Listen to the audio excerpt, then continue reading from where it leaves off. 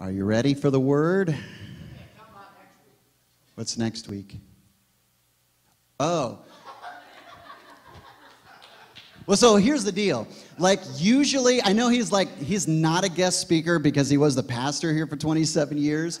But it's like, you could even ask him, and it's funny because it's common practice in church to not let people know always when there is a guest speaker, because some people are like, my pastor's not going to be speaking, I'm going to take that week off. But we know there's no carnal people like that in this church, amen. So next week, and actually for the next 2 weeks, I will still be present here. I'm not going on vacation. But my father is actually going to be presenting for 2 weeks, right? Or did that move to 3 yet? Okay, only 2. 2 weeks, he's going to be preaching on end times. With everything that's going on, how many of you might just be a little bit curious on how all of this is going to play out? It's crazy. But for believers, Jesus says, lift up your head, your salvation, your redemption draws near.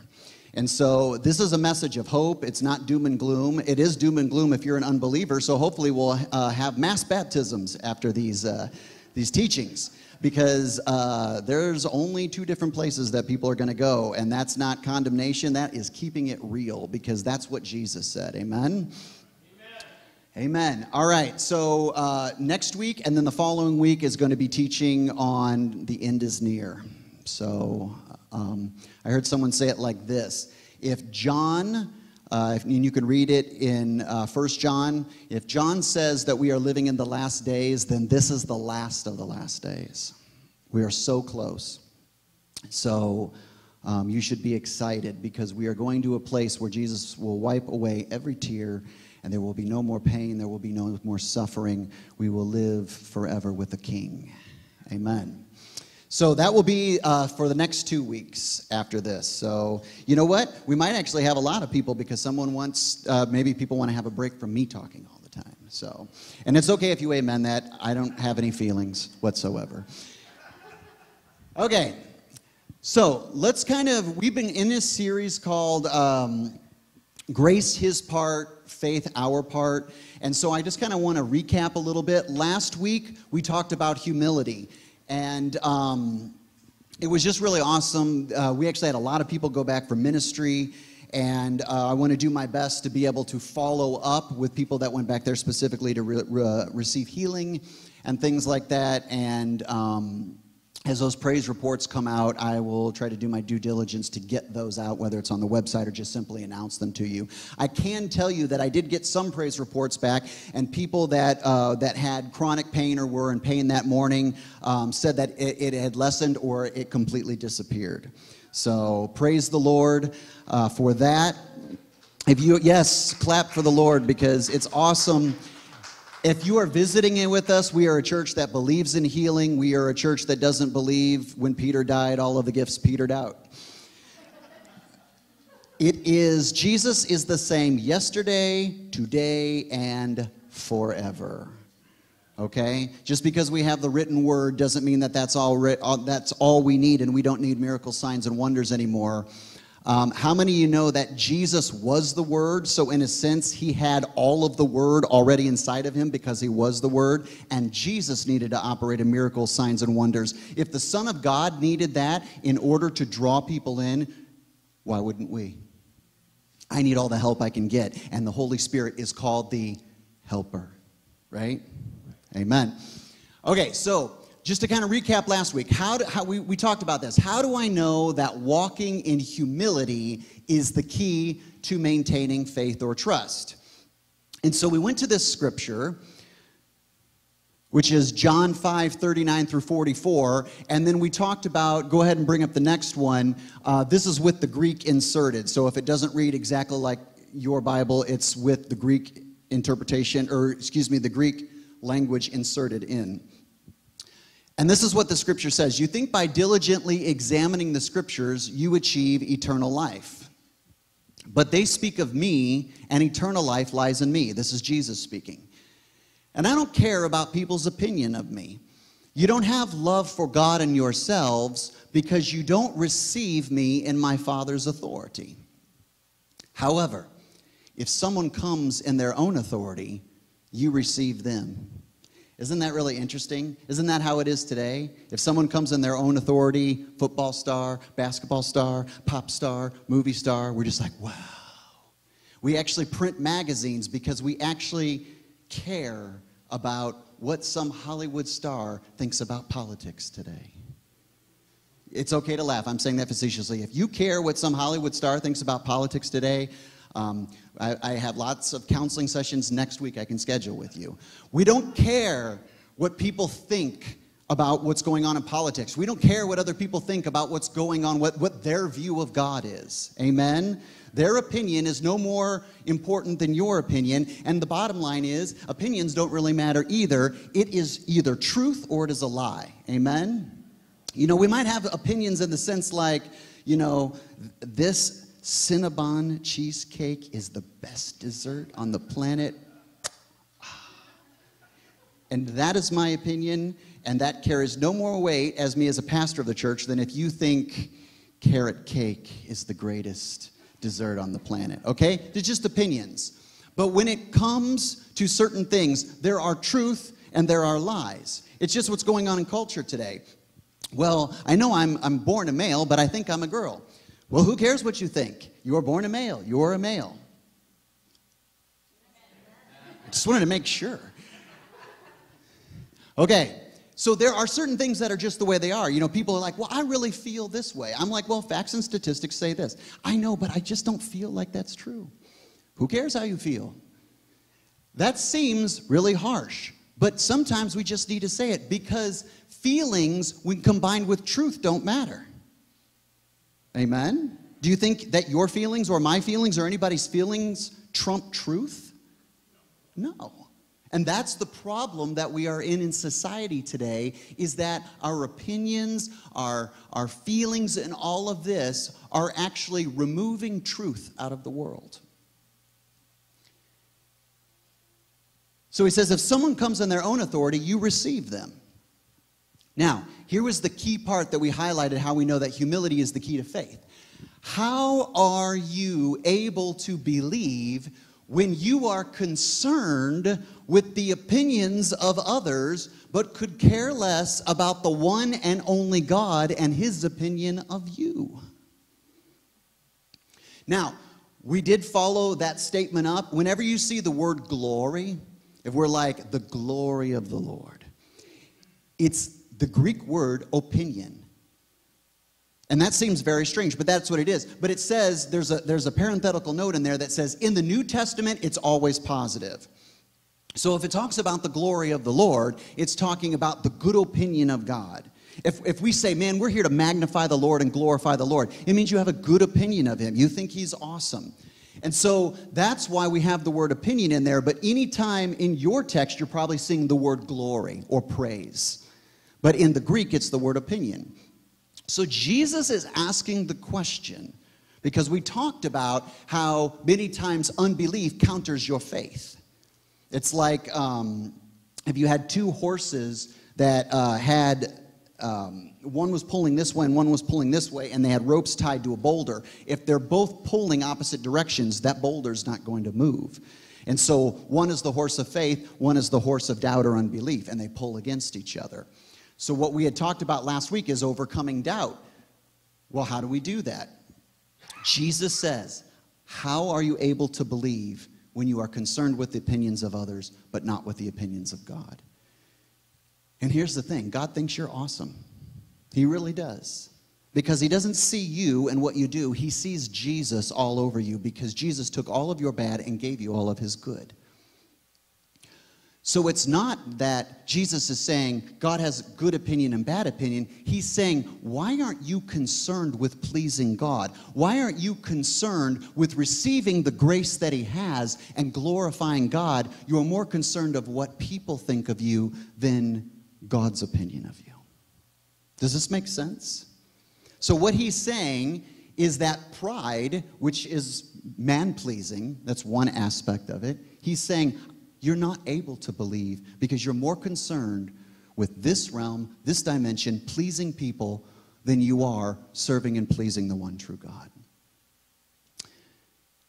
So that was the question that we answered, is that humility is the key to faith, to keeping faith and to not move into doubt and to unbelief.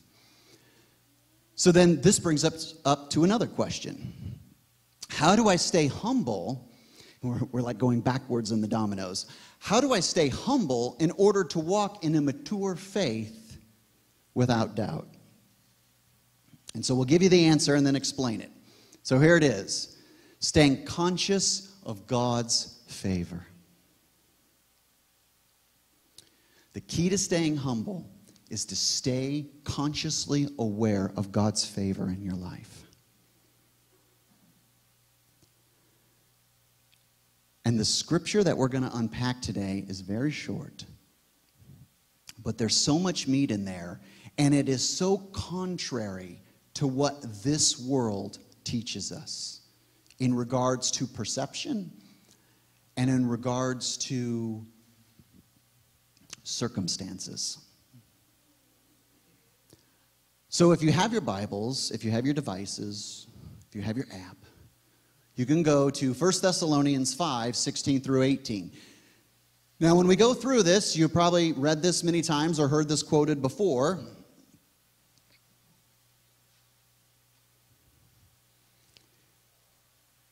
But as is a habit of mine, I'm going to unpack this in the Greek because your New Testament was written in Greek, and it's a very exacting language.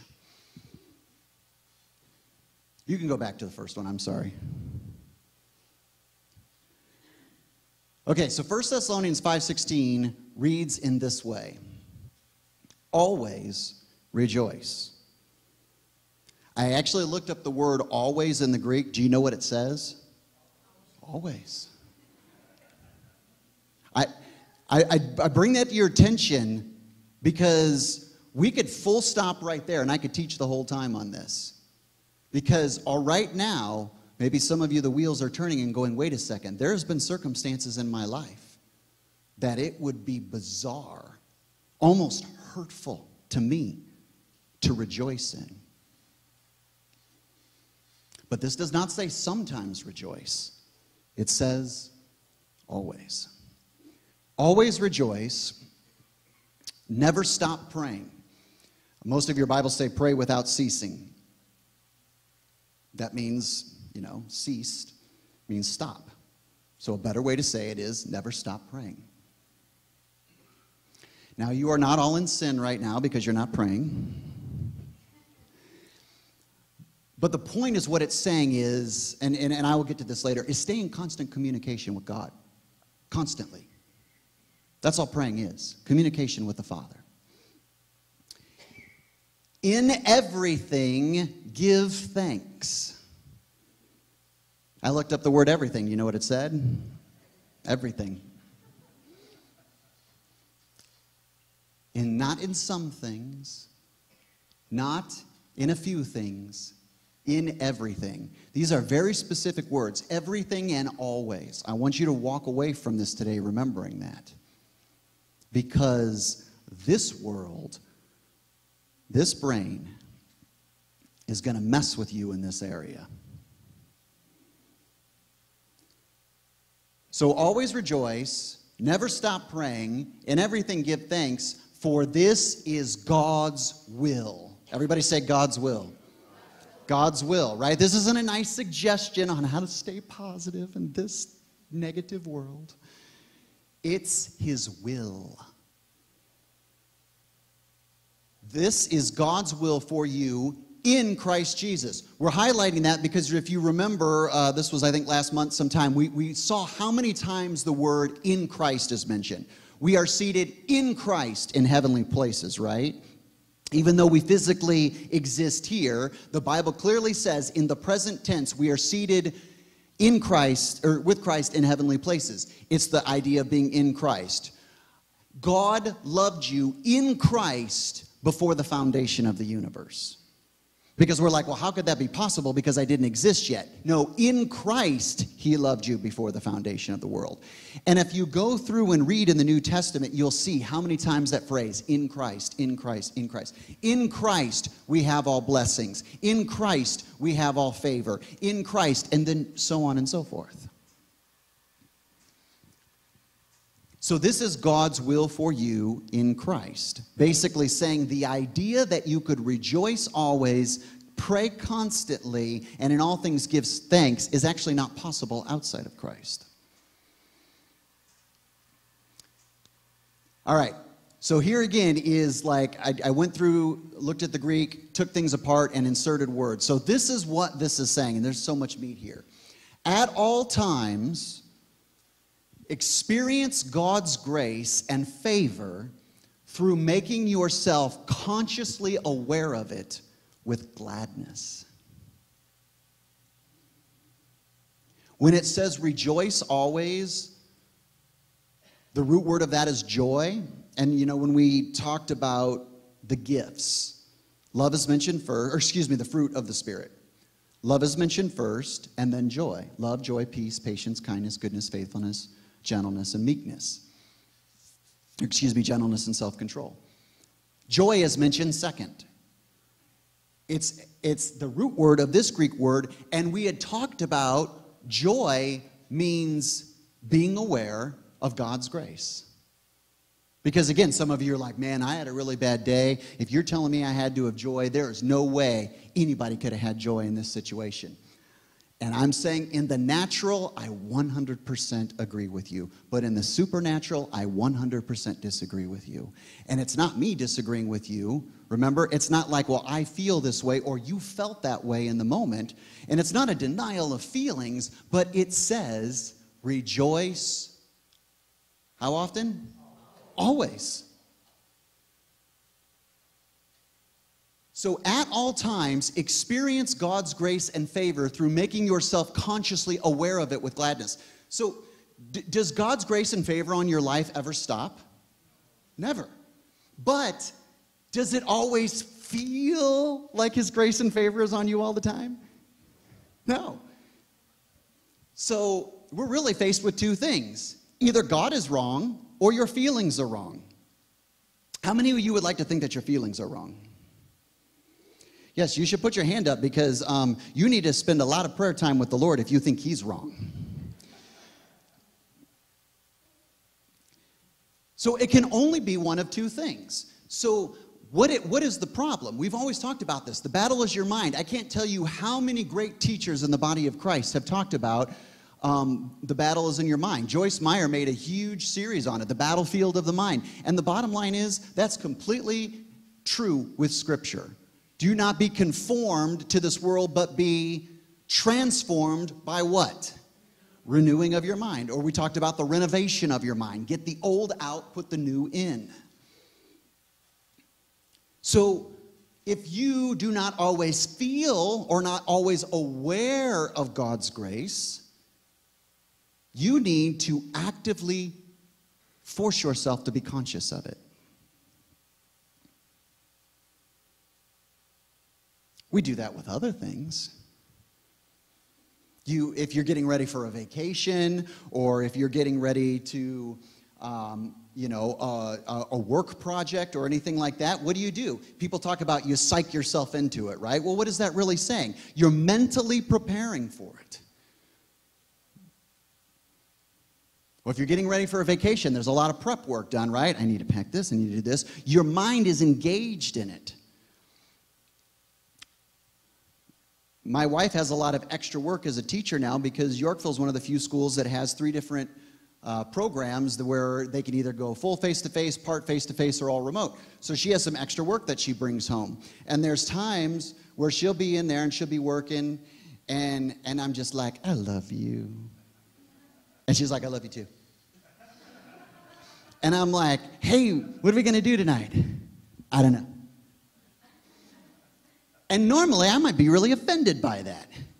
But she says, I'm sorry, hon, I'm in work mode.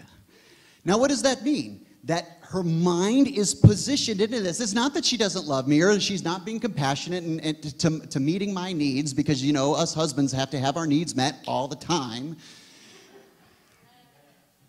And all the women said... But when she says that, I just know, okay, not right now. And it's not a bad thing that she's in work mode, but that's where her mind is. And if I want to spend time with her, I want her spirit, soul, and body. Okay, we're 3 parts, spirit, soul, and body. I don't like to connect with people on some kind of just, bodily level. Like, you ever had that conversation with somebody, you're talking to them, and you can just tell they're somewhere else. Like they're physically present, but their mind is somewhere else. And that's all this is. It's saying it's not saying, oh God, supernaturally, and pour forth your spirit over me so that I'm just consciously aware of your grace all the time. You know how many times in the Bible that there's a command for you to do something? We think it's just all God's sovereignty, that God, I just wish I could experience more peace in my life. God, give me more peace. You think God is holding out on you? You think he gave you his son? And he's like, but I'm not giving you peace. Peace is more important to me than my son. Oh, Lord, I just wish I had more joy in my life. Will you give me more joy? No, I'm sorry. I'm reserving that for other people. Here's the deal. If the Bible says, if he who did not spare his only son, but freely gave him up for us all, how will he not also through him, or in Christ, freely give us all things? And I looked that word up too in the Greek also. Do you know what all means in the Greek? All. But see, what is the problem with all of these things that we hear is it does not necessarily come to pass in our lives because we don't believe it. And that's not a condemning statement. There's things that I don't receive in my life because I'm just not there yet. And it's my fault. And I'm good with that. You can ask my family at home. I am not boasting of myself, but I've just come to learn that there is a place, especially for the husband, that when someone's like, why did you do this? I'm like, I don't know. It was my fault. I messed up. I'm sorry. Because that stops the conversation. But if I start defending myself, well, if you wouldn't have da-da-da-da-da, or if the kids wouldn't have, it's just going to go on and on and on, and there's going to be more resentment. Better just to admit fault and move on. So it's in the same way with this. Don't get upset that you might actually have to see that there's some areas of doubt in your life or some areas of unbelief in your life. Better just admit it, like the man who had the demon-possessed boy and said, Lord, I believe, help my unbelief. He admitted that he had unbelief. So God is not holding out on you, and even though this teaching is very subtle in the body of Christ, that we just, oh God, I need more grace. Oh God, I need more faith. Oh God, I need more this. I need more this. I need more this. I need more this. Did you know that that is actually a slippery slope of a certain serpent? Because what did he say to Adam and Eve?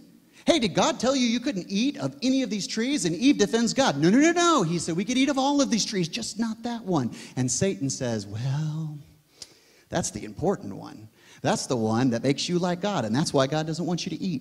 And what is he saying? God is holding out on you. And I'm telling you that demonic theology is actually rising in the body of Christ, that somehow God is holding out on you. That we must petition and beg God for things that he has already given us through his Son. Grace, his part. Faith, our part.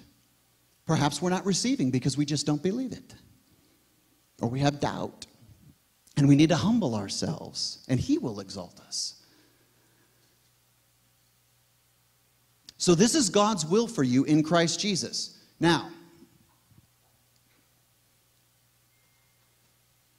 can we go back one slide?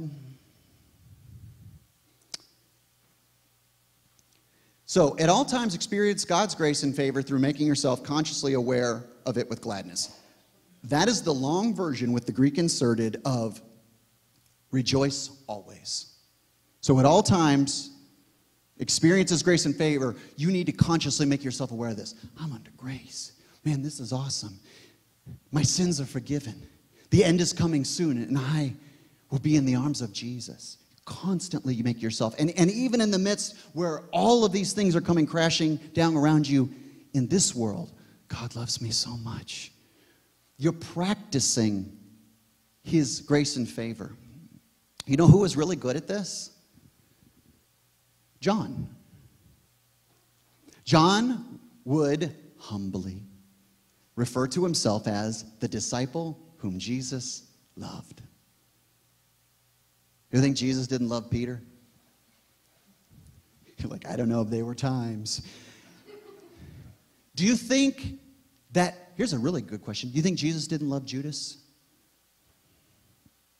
You think Jesus didn't love Thomas, who's like, I don't believe it. I don't believe any of you guys. I don't believe the women. Unless I see Jesus and I touch him, I'm not going to believe. Did Jesus show up and be like, doubting Thomas, fire from heaven? No, he didn't do that. He walked over and he said, touch me. Touch me here. Touch me here. Touch my side. And Thomas drops to his knees and says, my Lord and my God. You know, people think all the times like, well, you know, there's never really a specific verse where it says Jesus is God. I'm like, Thomas declared it and Jesus didn't rebuke him. Jesus was God. Do you think he didn't love Thomas? But John practiced the love of God. I'm the disciple whom Jesus loved. That would be like me if I'm like, I'm the pastor who Jesus loves. That does not mean he doesn't love all the other pastors and teachers and prophets and apostles and whatever other titles people have. It doesn't mean that he doesn't love the equippers of the saints. It doesn't mean that he doesn't love the saints. It doesn't mean anything. It means that I am constantly practicing the grace and favor of God, and I'm saying that, speaking it, and doing it so that my mind is consciously aware of the reality that already exists. The reality of his grace and favor on your life does not change because you don't believe it. But I guarantee you this, it will have an effect on its effect in this world. So up here, the second one is, where we talked about never stop praying, is be in constant communication with the Father without any time gaps whatsoever. That's just the Greek laid out. Now again, I'm not saying, oh, let's all bust out into prayer right now, but what it's saying is you need to constantly be talking to God. I know maybe we did this more as kids, but I would guess that some of us still do it today. You ever find yourself talking to yourself? Like you're literally having a conversation with yourself. But you have to like go into the prayer room and have the strings that will make you cry. And the atmosphere has to just be right so that I can communicate with heaven.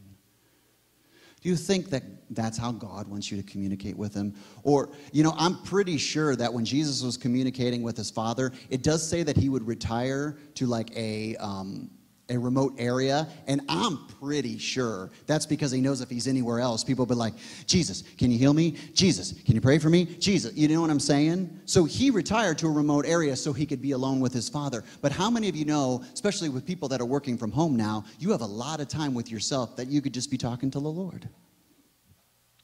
And it's actually interesting, if you actually remove a lot of your requests, some of us will run out of things to say. And that's not a good thing. Why can't we just talk to him? If we could have a conversation with ourselves, and we all admit that that's silly,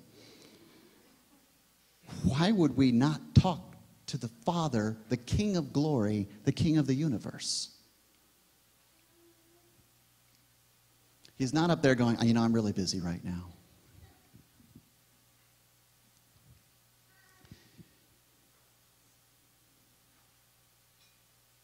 He loves to hear from his children. So be in constant communication with the Father without any time gaps whatsoever. Here's another one, the third one that says, in everything give thanks. In every season, situation, and circumstance, acknowledge God's grace and favor is working. So the first one, where it's rejoice always, it's staying consciously aware of it and being glad about it. You know, and some people go to you, how could you be glad in this situation? What's the matter with you? There's a psychology term for that. It's called you're in denial. And And you're like, no, I am just so glad for God's grace in my life. Because I might really handle this poorly if I wasn't so conscious of his goodness towards me. And then the last one is the same thing. In every situation, circumstance, being, again, making yourself consciously aware, acknowledging God's grace and favor, and that it's working despite the circumstances of it appearing that it's not. Well, again, this sounds like denial. You're saying that it sounds like my circumstances are the opposite of faith. The Bible says we walk by faith, not by sight.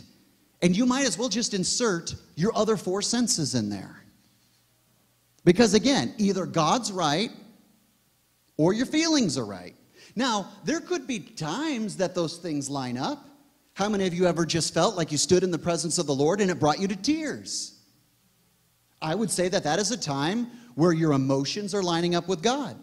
But I've also talked to people before that I've been in a church service with them and they're like, the Lord is not here. And I'm like, that's baloney. Because the Bible says that God, by his Holy Spirit, has come to live on the inside of me. Now, I understand the idea is sometimes his presence is more tangible in this realm with our feelings and that kind of stuff. But to make blanketed statements like this, walking in a church, well, you know, I'd go to church there, but the Spirit of the Lord is not here. You're wrong. Unless they're all pagans and not worshiping the Lord Jesus, you're wrong. Because your feelings are determining reality. Does this make sense? Either the Bible is true or your feelings are true. And again, sometimes they line up. But we always defer to the Word. I'm just telling you because I'm telling the generations that are coming up, and it's all about my feelings and how I feel and how I see this, and that's why truth is disappearing. It's a big problem. So in all of these things that just listed, now we can go to the next slide. And all of those things that we listed, this is God's will for you in Christ. That means no matter what happens, you lose a job, you have the death of a loved one, and you just insert any tragedy in there. I, as Josh, am not telling you this. I'm telling you what the Lord says. Rejoice. Give thanks in this situation. I'm not saying rejoice that someone is dead, if that's the tragedy. What I'm saying is rejoice in spite of the tragedy. Give thanks. If a tornado just ripped your house down to shreds and you're staring at the rubble, be like, praise the Lord, my family is safe. I was safe. We weren't there. We were safe in the basement, or we were safe somewhere else. And you know what? Praise the Lord. I'm going to trust you for another house. And I will not doubt in this area because provision is promised from you. And again, somebody's like, oh, are you okay? You lost everything. You lost your precious memories, this. It's okay, cry on my shoulder. No, I'm good.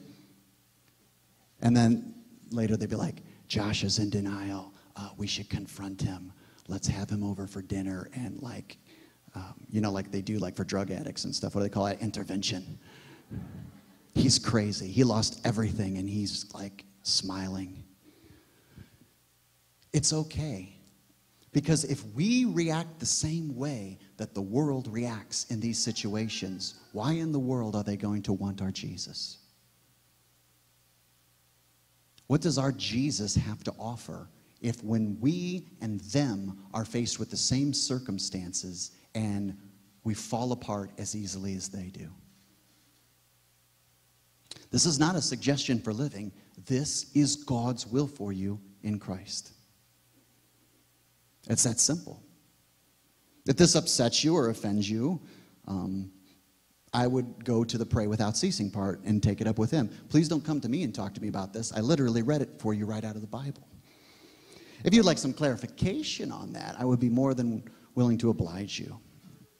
But this is God's will for you in Christ. So we're going to do something a little different.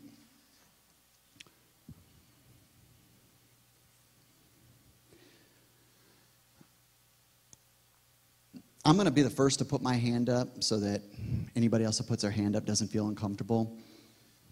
How many believe that maybe we need to spend some serious time rejoicing in a certain situation that we might be going through and giving thanks? Again, not giving thanks for the situation, but in the situation, giving thanks.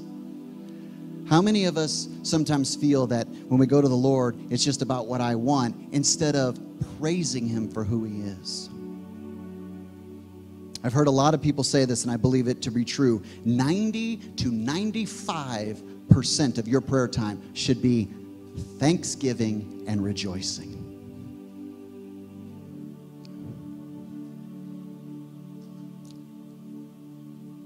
Instead of focusing on the one thing that you feel that God maybe hasn't done in your life yet, why don't you focus on the tens of thousands of things that He has already done? Can you do this today? You could praise Him for that you have air in your lungs. Because you know what? Some people do that with great difficulty.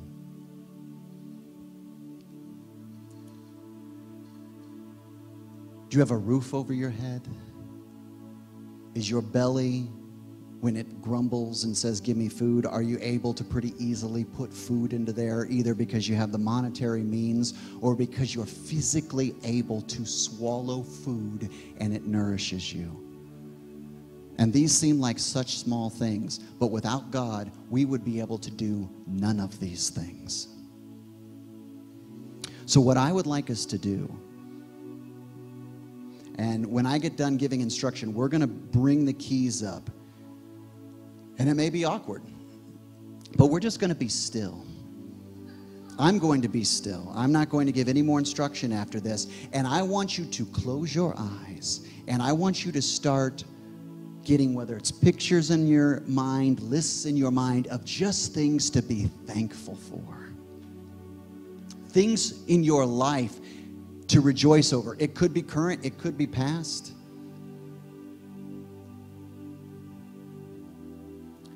Because we need to be staying conscious of God's favor. Because in many ways we have become a complaining people. And you know what's interesting? We think of big sins as like adultery and murder and doing terrible things to children and all of that. Do you know that one of the most frequently sins that is listed is complaining and fault finding? In fact, do you know that in the Old Testament, because they complained against Moses, his sister complained against him and she got leprosy all over her face.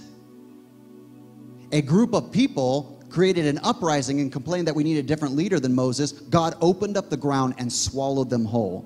They didn't murder anybody. They didn't fornicate with anybody. They complained. So that would be a good one to start with, being consciously aware of God's favor, that He will not open up the ground and swallow you whole. He will not smite you with leprosy because we are under a new and better covenant. Amen? But let's just be grateful and thankful, and becoming a grateful and thankful, not just a people of God, but as a church, as a local body together. Let's just become a people of rejoicing and a people of thankfulness and gladness.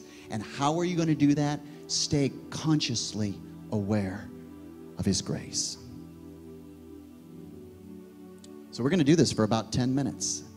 And you know what? I guarantee you will not be uncomfortable if you stop thinking about you and close your eyes and think about Him. But that is the assignment.